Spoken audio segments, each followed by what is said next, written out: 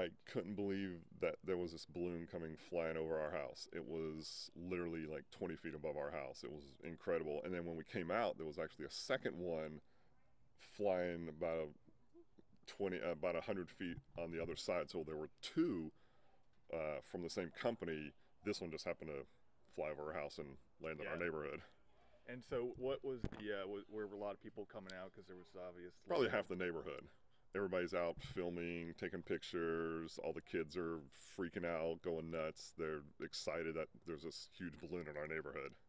So it's not very common that Not this at all. sort I of mean, thing. we've seen them up in the air, but they're usually out in the distance. We never see one right here. How long did the entire process take from the moment you saw it to when they took off? Probably from the moment we saw it till the moment they had it all compressed back into the truck, the chase truck, probably about half an hour, 40 minutes. I mean, they were quick. They landed, got the passengers out. The chase truck came in.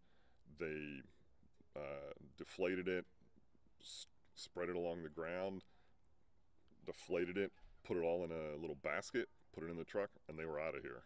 Yeah, it was a quick process. It was incredible.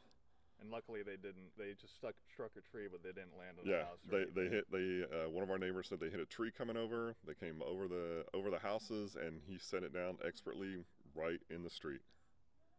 Awesome. All's well ends well. Yep, it was great. It was fun.